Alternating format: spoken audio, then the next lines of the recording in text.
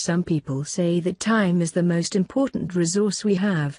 It is also impossible to save, multiply or win back. Time is probably the embodiment of democracy and equality. Everyone has only 24 hours a day, and there is no money or effort that could change this law of nature. This is why all people should increase their efficiency and not allow this gift to go to waste. It is especially important in case of new or wannabe entrepreneurs, often people with a full-time job and family responsibilities, who try to set up their business in their spare time.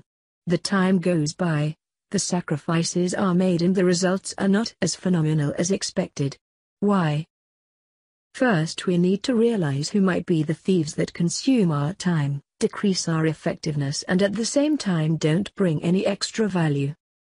Think if you make any of these mistakes. Is your workplace messy and loud? Is your communication always clear? Are all your phone calls and meetings really necessary? How much time do you spend on social media during your work hours? Or maybe all your notifications are on and you check your email every 5 minutes? These are just some examples of the distractions that make it really hard to focus on big and challenging tasks. We recommend that you work out who or what steals most of your time. Be honest with yourself. You will probably start to wonder how you can change and start to organize yourselves. The scientists, managers, leaders and coaches have already elaborated many principles that might help everyone manage their time and tasks. See what works for other people.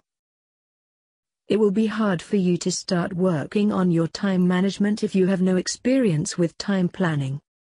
You can start from a simple checklist and see if it helps you. If it does, you can look for more complicated ways to plan your tasks, planners, software, applications and journals. There are plenty of methodologies. See what works best for you. Just remember, it is good if the goals on your list are SMART, specific, measurable, attainable, relevant, and timely. One of the other methods of time planning is 60-40 rule. If you plan any activity and you assume that it will take you about 3 weeks, you should treat it as only 60% of the time you need. Which means that you should give yourself 5 weeks to complete the task. The extra 40% of the time should be scheduled as a time buffer for any problems, corrections, mistakes, extra activities. This will allow you to plan all the circumstances and avoid stress when you don't meet your deadline. The next method, called Pareto principle, says that roughly 80% of the effects come from 20% of the causes. It means that your work does not always have to be absolutely perfect. People usually see the general picture or idea, and sometimes you are the only one who see all the perfect details that you have spent so much time doing. A very popular method is also the golden hour method. It does not have to be an hour, it might be more, but you should have a time during your day, for example from 9 o'clock to 12 o'clock, that you block all the distractions, you shut the door, turn off your phone, Facebook and email. You tell everyone that you are unavailable in these hours and you spend it on the most difficult and challenging task from your list. After that time you will have already accomplished the biggest goal and you can spend the rest of the day taking care of more pleasant responsibilities.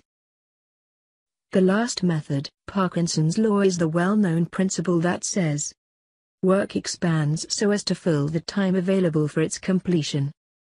It means that if you have only 1 hour to complete the task, you will do it almost as well as if you had the whole day. Having too much time for the task does not necessarily mean that you will do it better, sometimes it means that you will waste a lot of time. Here are some more hints that you might also find useful. Plan your day in the morning or in the evening before. Prioritize your tasks. Think whether watching TV or spending so much time on social media really makes you happier and more relaxed. Maybe it is worth revising your habits. It is good for your body and mind to have regular working hours. See if you can get up earlier and start your day with a nice routine rather than work at nights.